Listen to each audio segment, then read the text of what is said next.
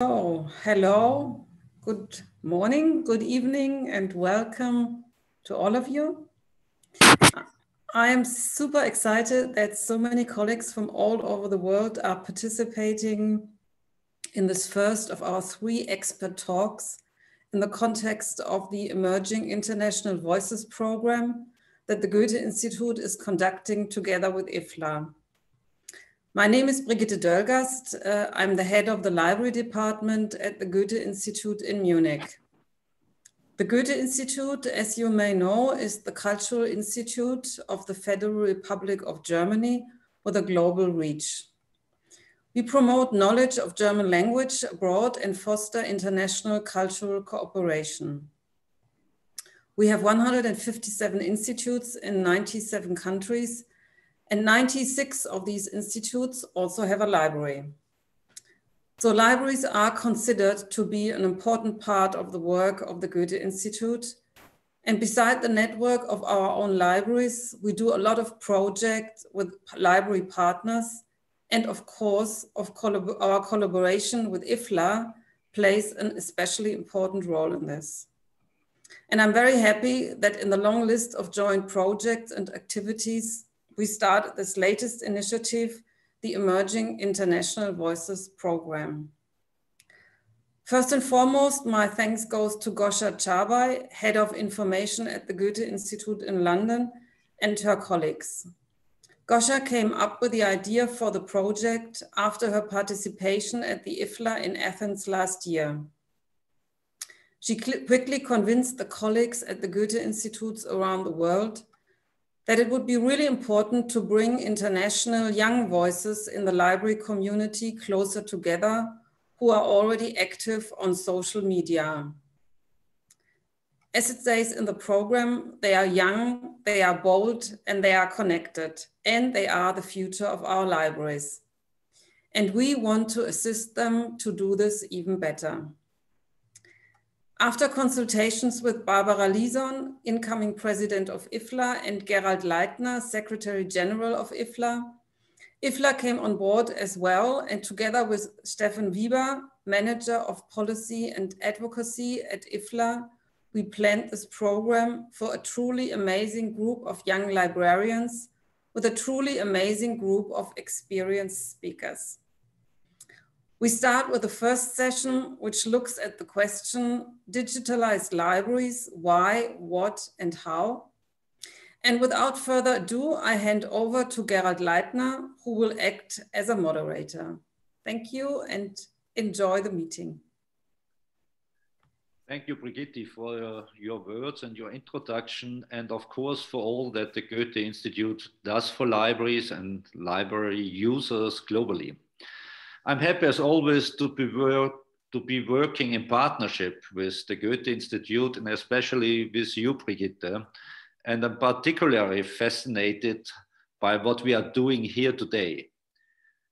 As you may know, IFLA recently carried out the largest and most inclusive conversation in the history of the library field, the IFLA Global Vision Initiative, in order to understand the strengths, concerns, and priorities of libraries around the world. Building on the tens of thousands of responses received, we identified 10 key highlights and opportunities. I encourage you to take a look at our report, of course, and see how these match with our own experience and your experience. But among these opportunities were the need to ensure that libraries have access to digital technologies, to take advantage of the possibilities to digitize services, to develop stronger partnerships, and to provide opportunities for the leaders of the future. In this one initiative here today, and for the next 2 weeks, I believe that we are making a step towards all of them. Libraries have arguably long been leaders in digital. Indeed, through our work to store, catalog, and give access to information, including between institutions across borders, libraries were the internet before the internet. Yet, to quote one of my favorite writers, Tommaso Giuseppe di Lampedusa, he said, If we want things to stay the same, things will have to change. And in a changing world, with changing expectations and changing possibilities, library must work to understand, evaluate, and respond. Crucially, this is not a discussion where any one person or institution has a monopoly on good ideas. When we think we have found the right answers, the world is likely to move on.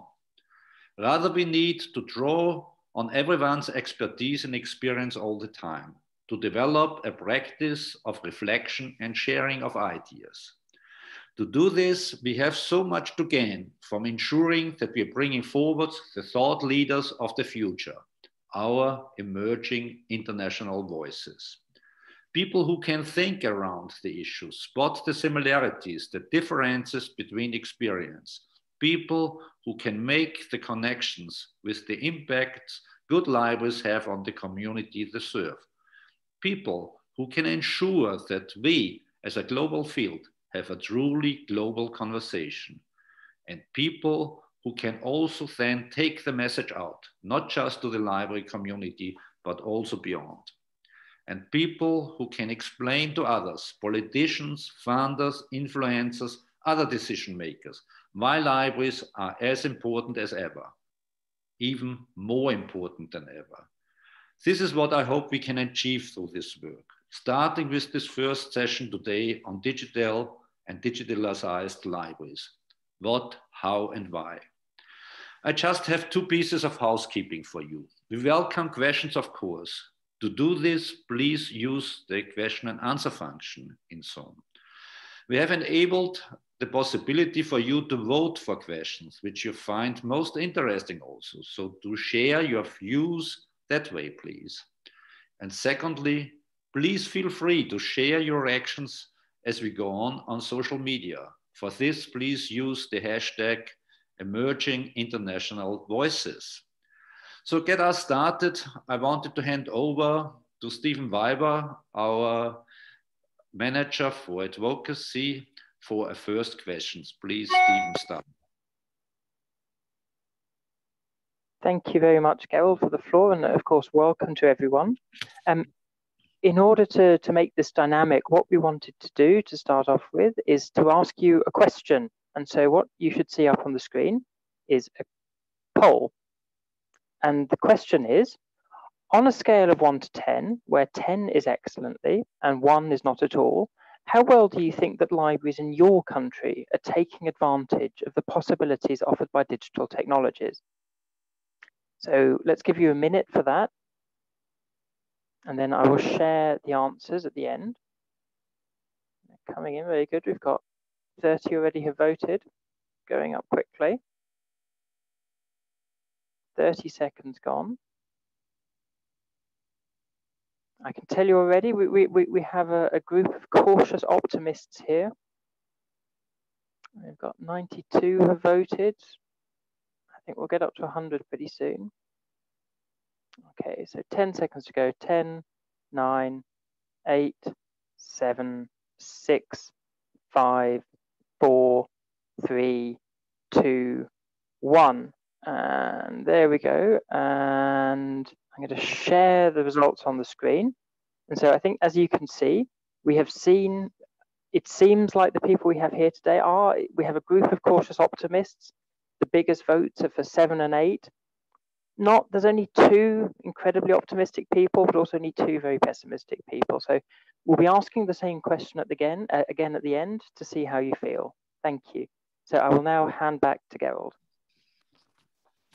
Thank you, Stephen, for this first exercise, which will help us to go further. And I'm really pleased and excited to introduce our first speaker today, who is Professor Partha Das.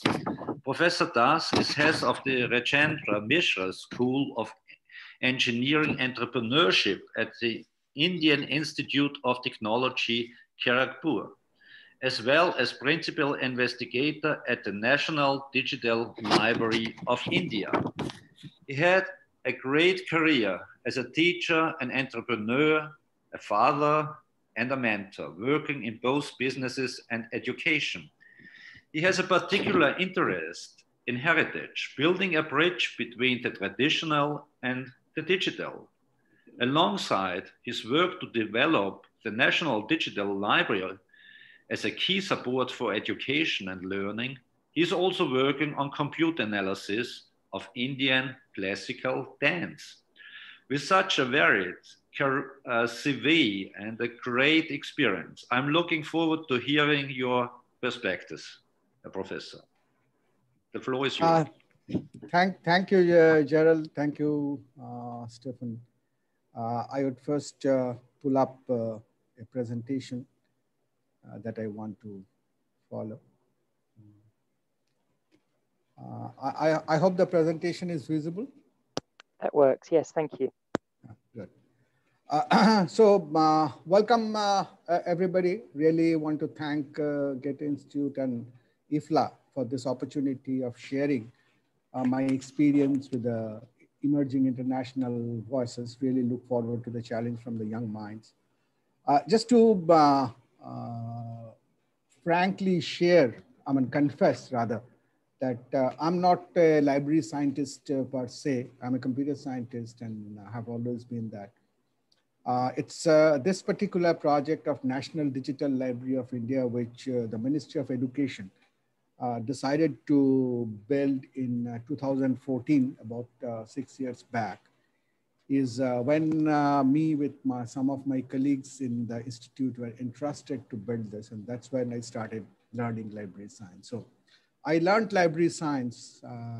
I learned libraries through the eyes of the digitalized libraries. And that's the perspective, that's the experience. And the last 5 to 6 years with specific focus on the last 6 months, which have kind of shown the power of the digital in an extremely different way, is what I'm going to share with you in the next couple of minutes.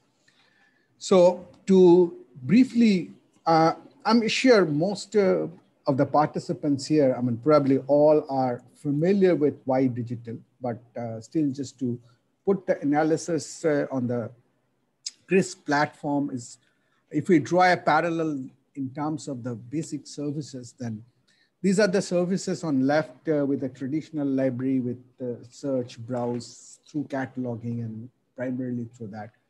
And then we can borrow, return, we have book clubs, have reference library and so on and so forth. You have all of that in the digital library, and certainly all of that happen in a digital form. So where the catalog could have been searched in terms of maybe author and subject and few fields, now search can happen in really multitude of fields, combination of fields, filters, and so on. So the dimension becomes very, very different.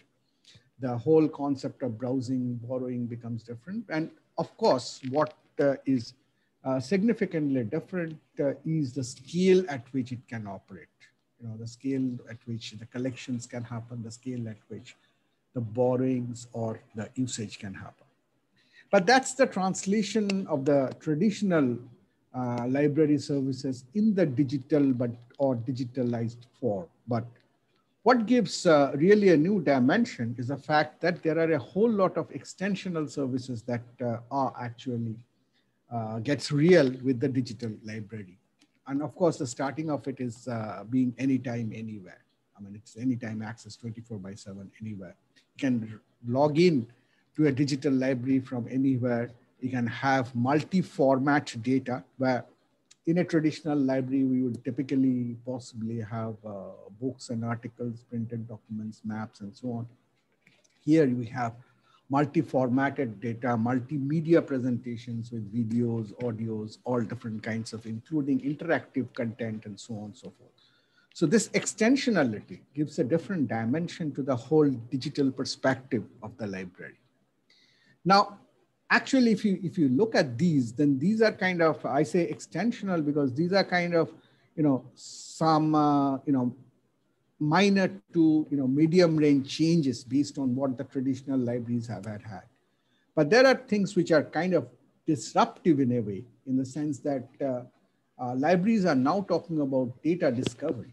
because the whole world is being driven by data science. So a library of what this name has to provide a lot of data science oriented services, data mining services.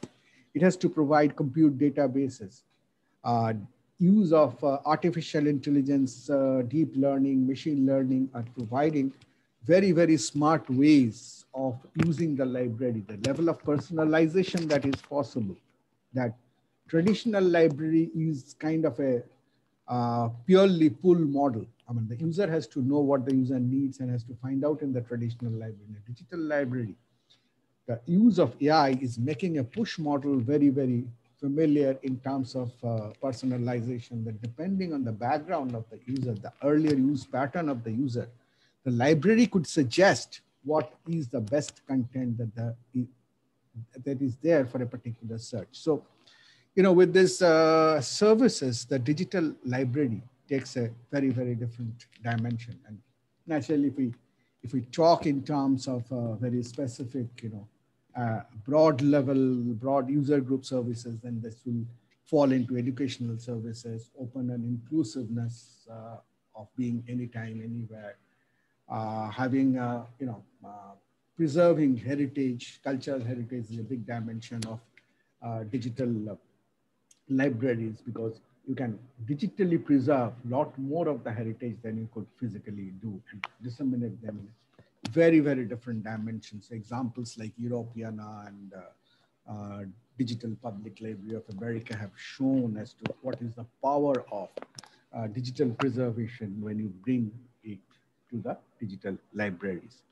So moving on from why, I little bit try to touch upon what is a digital library. Now, what is a digital library is now become a very, very open question. So I'm just putting up a few points which the library that I have been instrumental in building, the digital library that I have been instrumental in building actually is, but a digital library could go well beyond that. So it is kind of a 24/7 enabled infrastructure which anybody can use from anywhere. It can be integrated from resources from any partner. I mean, it's not necessary like the physical library to have actual real possession of the content. Obviously, it has single window search, browse facility, covers dynamic, very diverse ranges of academic levels, disciplines, could be for schools, colleges, could have variety of collections depending on the orientation. It could be education-focused collections. It could be heritage-focused collections. It could be picture-focused collections and so on. Multimedia contents can be there. Multiple language interfaces could be there. Support for differently able could be a significant part of the digital library. So there's what a digital library can be is probably now it's become a very different definition to put in a single or on two words. And then how you do that is, of course, provide various kinds of digital access, which could be through, now typically through mobile or through the internet, through your desktop and so on. And certainly through this, the digital library could help in multiple dimensions of touching the life. It could transform education like the way the National Digital Library of India is trying to do, or it could be preserving the heritage of a region like Europeana tries to do, or preserving the endangered culture of a region like some of the other digital library of the Middle East is trying to do, and so on.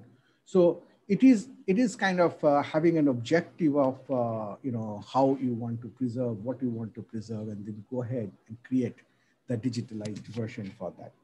So if we look at the quick journey of how does a digital library has been emerging. So this is just a quick perspective that I drew based on what has been happening in the last 6 months, where we had a lot of disruption and very little opportunity for planning. So I was just putting it together that, how you do a digital library. If you look into 30 years back, Project Gutenberg, one of the initial ones which thought a very structured way in terms of digital library. From that, pre-digital library or early digital library stage where mostly things were physical, we had been putting in a lot of planning and kind of moving on to digital books, multimedia content, search, browse.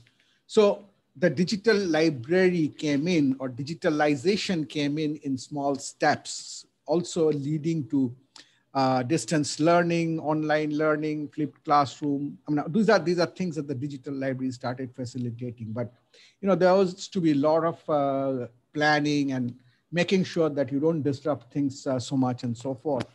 But then certainly COVID happened on one day. The whole world changed. The institutions were closed. Students were sent back to home. Examinations were canceled. Conferences were called off. And immediately the whole digital world started responding through online classes, online evaluation, online conferences, and so on. And if you look at this in this whole gamut of learning, education, and experience sharing, you'll see that all this brought digital library even more at the center of learning. So there was hardly any trying to plan. There was hardly any time to make elaborate, decisions of how you go about doing this. You had to react very quickly. It was a high disruption and a low planning activity, which brought in digital library in the prime focus of on COVID. Some of the significant things that has happened during this COVID pandemic. So this is also how a digital library happens. And I'm sure going forward, whether it is post-COVID or co-COVID, digital libraries are going to be for knowledge in action. It will mean access for all. It will mean democratization of a different order, openness, inclusiveness of a different order in every segment of the human society. And it will prove to be an open space for interaction for all.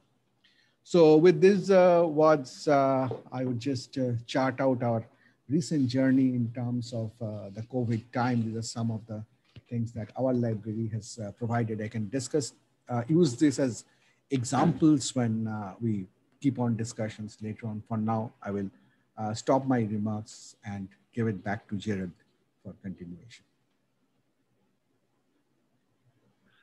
Thank you, Professor Das, for this great speech. We are very thankful for it, and we will give the chance to ask questions after the second speaker. And I would like to introduce now Kathy Moffat.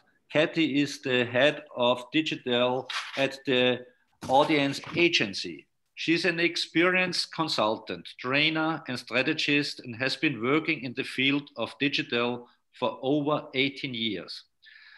In her work at the Audience Agency, she works with clients to help them develop effective ways to use digital tools and technologies to reach, grow, and diversify the audience with a strong focus on arts, culture, and heritage organizations. Kathy is a contributor to the Manual of Digital Museum Planning, published by Rowman and Littlefield, and is a board trustee of Digital Pioneers Abandon Normal Devices. She's also much in demand as a speaker, and so I'm thrilled that she is with us today. Kathy, the floor is yours. Lovely. Thank you so much for that warm introduction. So I am also just going to share my screen to share a little presentation I have. So, yes, so thank you again. I'm delighted to be here to talk about creating user-centered digital platforms. So I'm not a computer scientist, and I'm also not a librarian. My area of specialty is about understanding user behavior and how to reach and grow users, particularly those that you might not currently be reaching. So when I use the word users, I kind of use that interchangeably to mean audiences or customers or students, you know, however you term your audiences. So yeah, as Gerard said, I am head of digital at the Audience Agency. We are a charity. We work in the UK and internationally, and we work specifically in the arts, culture, museums, heritage, libraries and archives sector. We have specialist researchers and consultants, and really the main focus of what we do is about understanding audiences and users and what they do and why they do what they do and so on. So today, just in a brief presentation, I want to draw on our experience working with different types of organisations to think about creating digital libraries and platforms that work for different types of audiences and users. So my examples that I'm going to just briefly talk about are drawn from a kind of wide range of different types of organizations, but the principles certainly apply, you know, for digital libraries very, very much so. And I wanted just to kind of start with the question that was posed in the description for this session, which was, how can we make sure that we create platforms that suit the user's needs? And at the Audience Agency, we always talk to organisations and clients about putting users at the heart of what they do. So, you know, whether you're a museum with an online collection, an archive or a library, it's thinking about who your users are and what it is that they want from you. So you know, you can boil that down to who are they, why are they coming, you know, what's their motivation, what do they want, and how can we best serve them. So although this might sound quite obvious, it's not uncommon, particularly with digital platforms and products, to build them based on our kind of internal systems for classifying things, our intuition or our assumptions about what we think users want, and so on. And sometimes that works and sometimes it doesn't. So I want to talk a little bit about human-centered design, which I'm sure many of you will be familiar with. Some of you, for those of you who aren't, human-centered design, which is sometimes called user-centered design, sometimes shortened to design thinking, is a process for thinking about your users and putting your users at the center of what you do and what you create. So it's a focus on understanding the perspective of the person who is experiencing or using your particular service or offer, and dealing with any kind of problems or barriers or challenges that they may have. And so design thinking is a process that can be used to design all sorts of things and to build all sorts of things, products, platforms, services, experiences.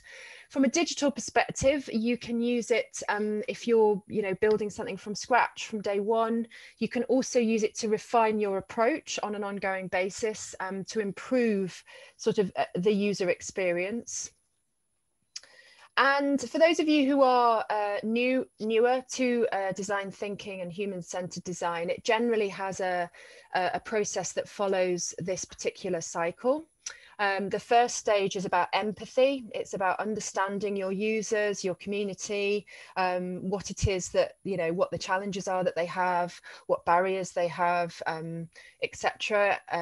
You then move on to a stage of defining that need and describing it. From that, you come up with a whole bunch of ideas, and at this point you involve people within your community, your users, in those ideas. You may then prototype, and that in a digital world that may be an actual digital prototype. As I say, design thinking is also used in relation to designing services, and so, you know, that may be a prototype of a service, and then you test it, you gather feedback, and that is an ongoing cycle. And I want to zero in, focus in on the first stage, the empathy stage, and really just, you know, reiterate the importance of, if you are going to create effective and exceptional digital experiences, you really have to understand and empathize with your users and your audiences. So it's about getting inside their shoes, inside their mind, whatever expression you like, and thinking about those different types of users. It may be that your starting point is kind of what you already know about them. Often primary research can be very useful to help you test any assumptions that you're making about users. Some of you may have used a process called persona mapping or creation, where you, and this is not, creating personas is not unique to human-centered design or design thinking. It's a tool that's used in many different instances, but essentially what we're trying to do now is we're trying to create a series of personas that typify our different users. And the reason for doing that, again, is it helps you to be really clear when you're designing products and features and functionality that they are going to work for all your different types of users. I have a few examples I wanted to share today of different approaches to taking a very user-centered, human-centered approach to digital platforms. The first example is it's the National Archives in the UK. So, you know, as I say, none of these examples are libraries, but all of the learnings and the kind of points I want to make about these examples are absolutely applicable to digital libraries and libraries generally. So the National Archives is obviously the custodians of lots of important documents that you know, that kind of catalogue the history of the UK. And we were commissioned by the National Archive to do some research for them to understand the motivations and the profiles of their different users. As a large organisation, they have a big team of digital analytics specialists. So they knew a lot about how people were using the website, which bits were the most popular, etc. They knew less about who those audiences were, what their motivations were. Like many digital libraries, archives tend to have a lot of specialized users, whether that's researchers, professionals, students. But actually what they knew less about was those non-specialist users, which our research showed was a substantial, actually the majority of their users were people who were coming to research family history, and over 60% of those were first-time visitors. And so thinking about that, it's likely that those sorts of visitors, users, are not going to understand how an archive works, perhaps how to use the search, etc. And I just want to sort of interject at this point to just briefly introduce the concept of audience development, which is something we talk about a lot at the Audience Agency. So broadly speaking, audience development is a way of thinking about your users and how you grow and reach different types of audiences. And we talk about 3 different ways of doing that. So you can attract more of the same type of user if there are more of them. You can deepen your engagement with an existing type of user, or you can try and attract a new type of user. So that's broadening your reach. And as libraries, you'll have your own strategies for what different types of users you want to reach. But regardless of the strategy, it is important to consider how your digital offer meets the needs of, you know, all of these different types. So coming back to the National Archives then, and thinking about that concept of kind of, you know, more broader, deeper, what you'll see, you know, fairly straightforward, but very specifically designed at different types of users here. You have on the top half of the homepage on the left-hand side here, a kind of search the catalogue. So those who are familiar with and know what they want and know where to find, how to find it, can just use that search feature. And then you've got things like, you know, on the bottom section there, popular collections, research guides that are very much aimed at that, you know, substantial audience who are coming, who are not power users, as it were. The National Archives have a strategy for 2019-23 that talks about, it's called Archives for Everyone. And one of the phrases from that is that they want to create new, inclusive, exciting spaces, physical and virtual, in which people can encounter our collection afresh, to widen the public experience and understanding of archives. So again, this is really, and the reason for mentioning that is because this is why for me it's so important to be thinking about all your different types of users and ensure you're creating experiences that work for all of them. Another quick example here, National Gallery in London, we did some work with them, again, looking at different types of users and mapping user journeys across, with digital. They had, a few years ago, developed an audience segmentation to help them introduce more of an audience-centered approach within the gallery. And so we did some research to understand how different users use digital, whether they had different journeys or similar journeys, and from that we were able to kind of define what those user journeys were. So we did this using a number of different methodologies. We did interviews with users both in the gallery and on the telephone. We recruited a whole bunch of people and we got them to do some online tasks. And from that, we were able to recreate typical user journeys. So this screenshot is a kind of early phase of looking at different types of users. That then led us to be able to come up with a kind of typical user journey. So the top one there is for people who are planning a visit. And then the bottom one is for online only journeys. So again, what this helps the National Gallery to do is to be very, very user-centered in their approach to developing their digital platform and thinking about what each different types of user segments want and need. Obviously, this is just a kind of snapshot of a lot more detail that came out of this project. And finally, I just want to talk one more example, which is the Wellcome Collection in London, who is a free museum and library that aims to kind of talk about health, science and medicine and so on.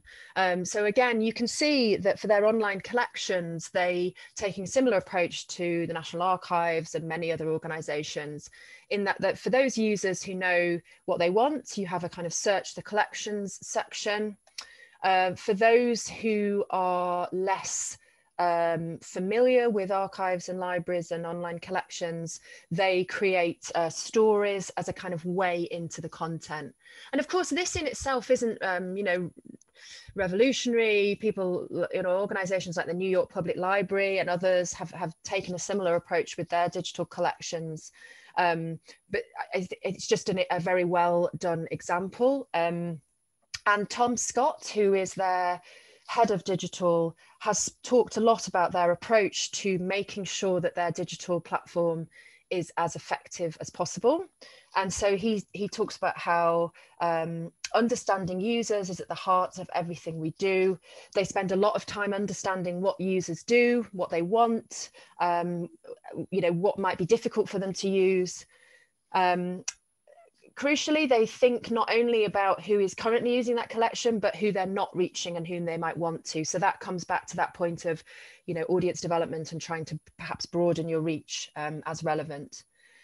And then crucially, they say how our users decide what's good. So again, rather than thinking about what could we do based on ideas that we have in our head, which is fine, but can send you sometimes down a kind of a wrong path.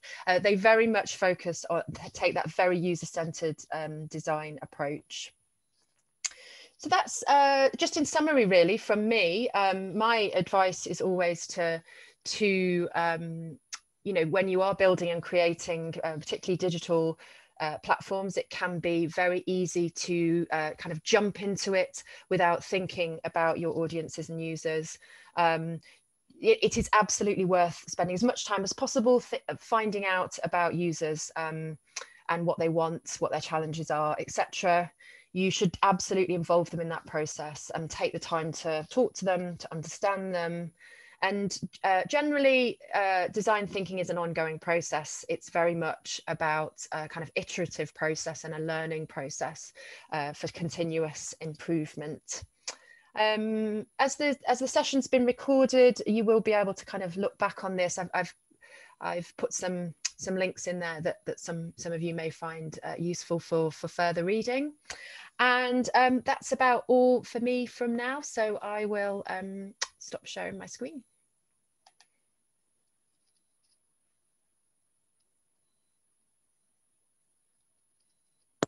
So thank you very much, Katie. I'm just going to make sure I can share my own screen again. So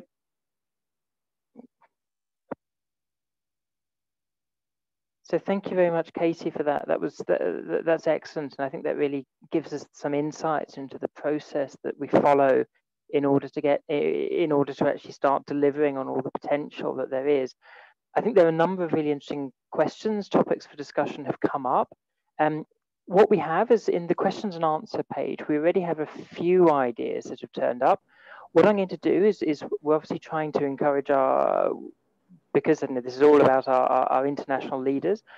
We have one question in particular from Madarieni, so I'm just going to allow her to talk and then encourage Madarieni to ask her question directly. Hi, good evening from Indonesia. My name is Reni. I want to ask Prof. Partha related the National Digital Libraries of India. And I checked from the website that you provide the data sets for COVID-19 in supporting that one. And has NDLI support the providers for COVID-19 data set in the India regions? So it will be specifically related to data sets in India. That's it. Thank you. Thank you for asking. COVID-19 Research Resource Repository is a very special collection that we are trying to maintain, which is basically a all-round research data, whether it's publications, whether it's journals and data sets, most importantly. In terms of Indian data, we do have some collections, but it would be good to just get in touch with me directly, because not all the data that we have been able to put up on the library website as yet. There would be a lot more data available in the Indian context, which would be available with, references would be available with us. So if you are specifically interested in India-specific COVID data of varied kinds, please send me an email and I would get in. I'll give you some links and put you in touch with some of those who are working with these data sets. I hope that answers your question. Thank you so much, Prof. Partha. And so another question from the Emerging International Voices comes from Alana. Alana, would you like to ask the question yourself?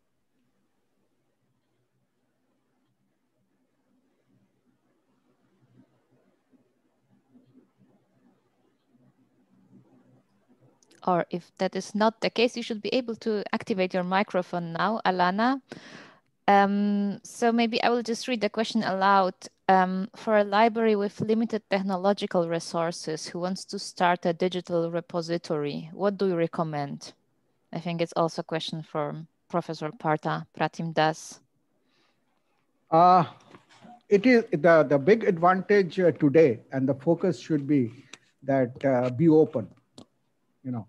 There's a whole lot of open source technologies available everywhere, like the whole of National Digital Library of India, which is, though it is supported by the federal government for last 5 years, and but our policy has been to use only open source software. The whole of it is built on that. Is whole of it built on, free software, and there are a large number of communities around who not only, this not only the software, but a large number of communities who would help you in terms of developing your digital library in case you need help, and they don't charge anything. They're just groups of volunteers like you and me.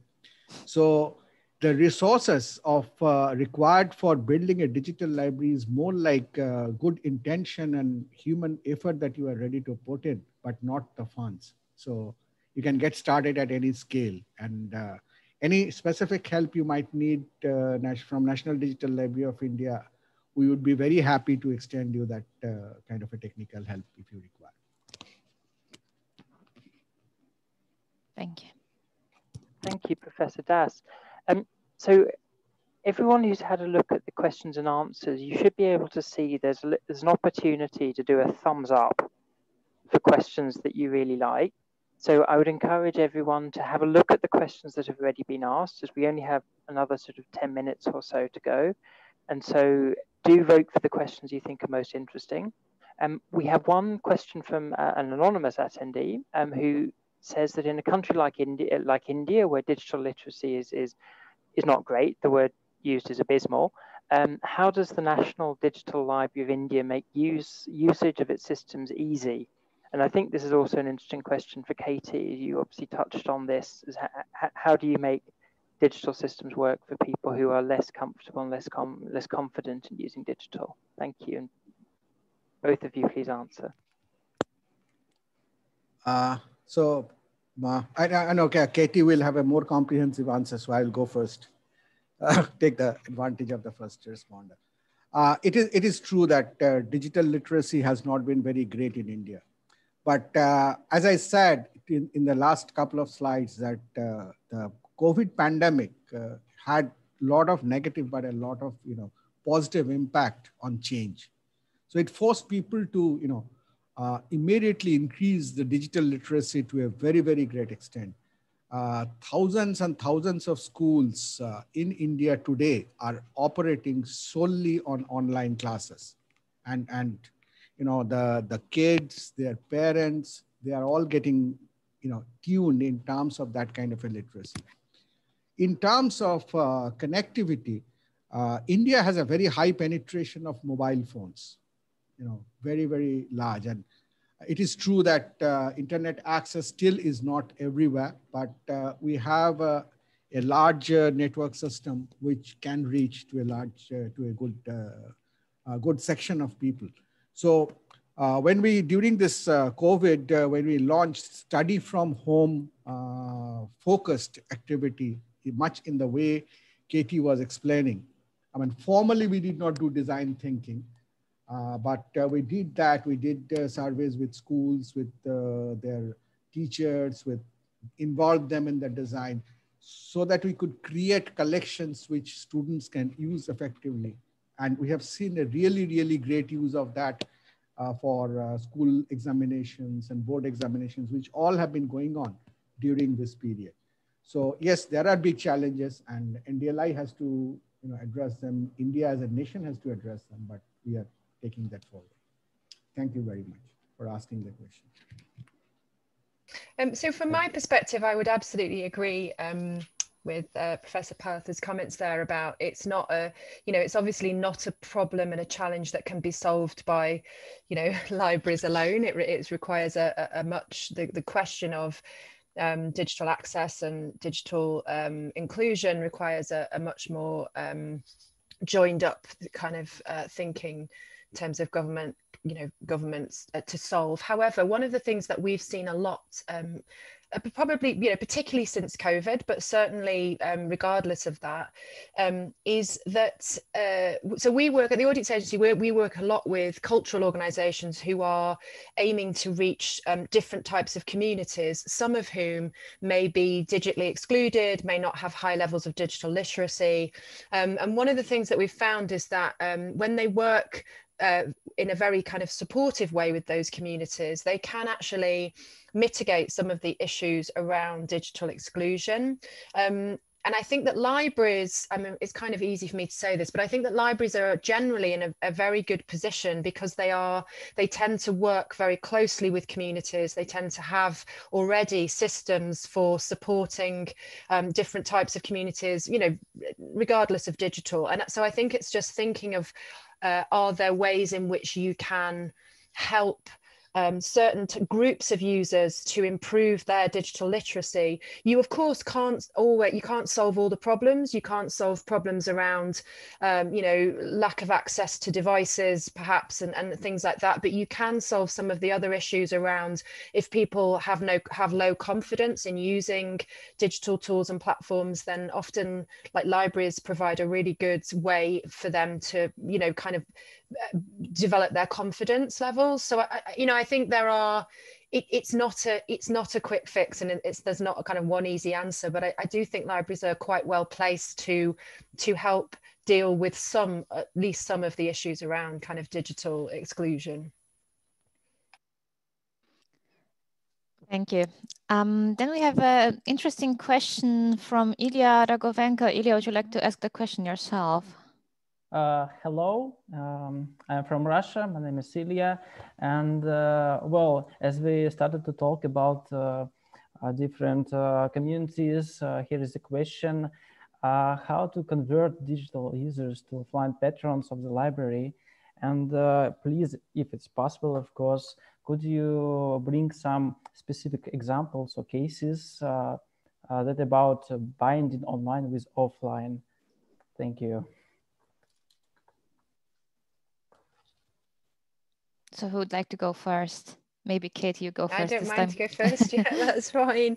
Well, that's a really good question and a really interesting one. And I think so one of the things I would say back to that perhaps is why. And the reason, like, as in why do you want to convert online users to offline users? And the reason I say that is partly sort of, I'm partly joking, but there is, so because again, we work a lot with the arts and culture sector, and particularly before COVID, there was always this question or this sense of digital and online users being somehow of less value, less important, less meaningful than physical visitors, and that can be for very real reasons in the case of arts and culture, because it might be that if you're you know, if you're trying to earn money, you can only do it through physical visitors. In the case of libraries, I think you know, there is a question about whether, if you are providing a very coherent, useful digital service and offer, for some users, it doesn't really matter that they don't come to the library, perhaps.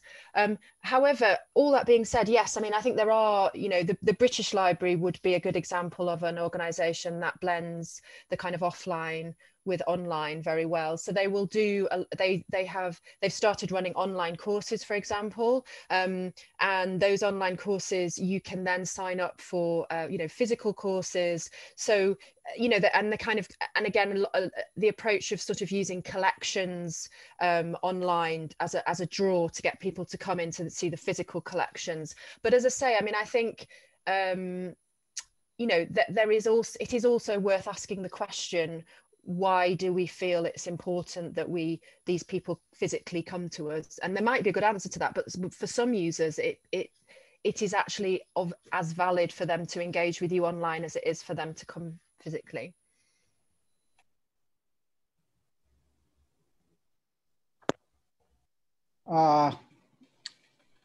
It's a valid question as to, do you really want them offline? But the question also goes into the fact that library as such, I mean, if we are not only talking about digital library, but library as a service is going beyond being just knowledge collections.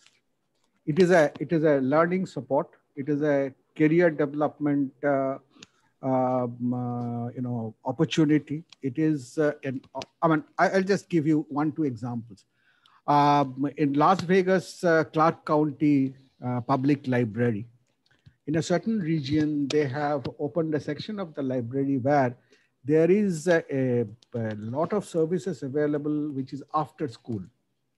That area was not, has not been a great area. And many of the kids who go to school do not have the opportunity of parental care after the school. So the library promotes that these kids come to the library, do their homework, they get support of various recreational services. They can learn how to become a DJ and so on and so forth. So the libraries often for being valuable offline is going beyond the traditional library services. So that definition of library itself will keep on somewhat changing. But well, if we just take the online collection or knowledge dissemination component, then I would fully agree with Katie. Is probably there's not much physical reasons of how much you would want the users to be really offline. But I mean, you can engage with the user through the online mode and provide a whole lot of services offline in your physical library, which many of the public libraries like this Las Vegas County, you look at New York Public Library, you look at San Francisco Library, they all have programs which are structured in that integrated manner. That's what I'll have on this for you. Perfect. Thank you, Professor Das. I think we have time for one more question, and we're going to give that to one of our emerging international voices, Zane Silna. I'm asking her to unmute, and hopefully she'll be able to ask her question in person. Zane. Yep. Hi. Greetings from Latvia.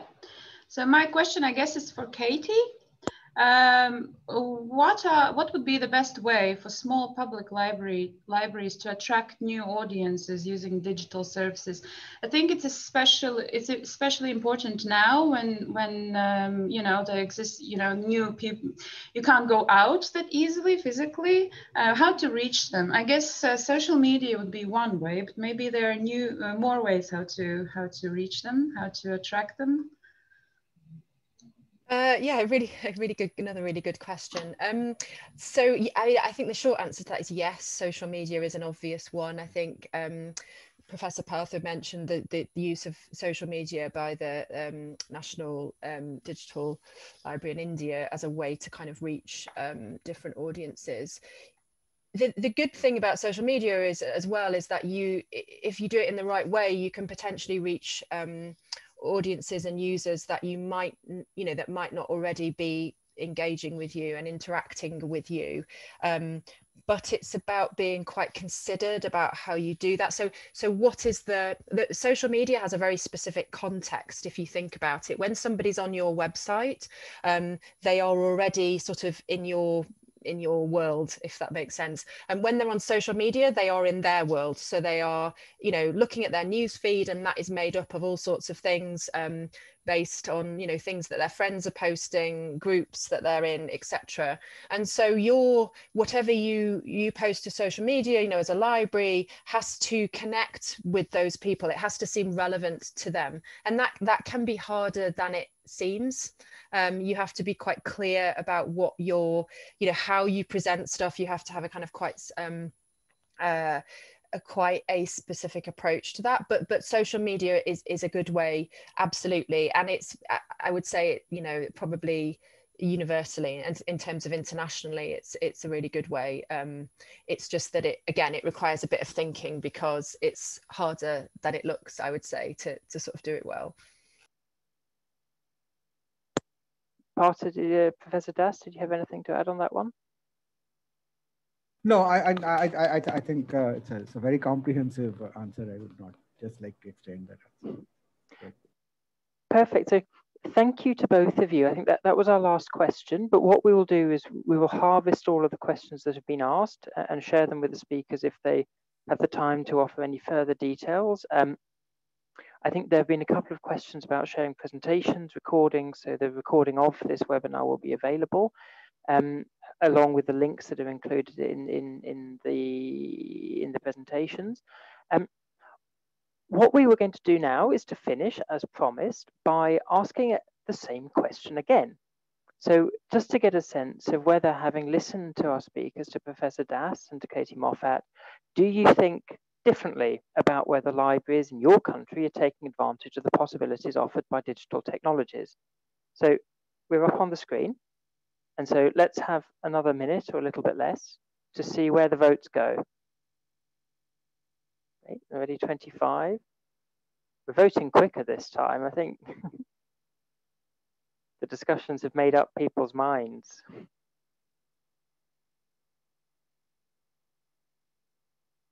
I'm hoping we're not more pessimistic now. Okay, up to 30 seconds. Let's give it another 15 seconds, then we'll be able to end on time.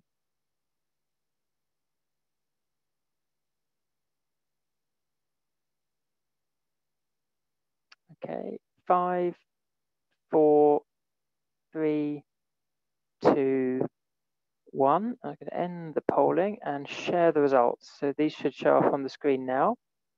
And I think, oh, this is positive. I think it seems that some of the people who are cautiously optimistic on 6 or 7, some have got less optimistic and have dropped to a 5, and some have got more optimistic and dropped to an 8. We do have 3 more people than at the beginning who are very optimistic, who believe that libraries are taking advantage of possibilities, and still 2 pessimists who say there's no chance at all. So thank you. So I think that brings us to the end of where we are today. I wanted, on behalf of Gerald, who's unfortunately had to drop off, to offer sincere thanks to Professor Das and to Katie Moffat for your participation. Thanks to everyone who's shared their questions, who's shared their reflections, their ideas. I think it's been a really lively discussion. It could have gone on for a lot longer. And in a quick message to our Emerging International Voices participants, please stay on the line. We'll take a 10-minute break and then come back again. So please don't leave. But other than that, thank you very much. And please do join us next week at the same time. Thank you very much. Thank you. Thank you. Thank you.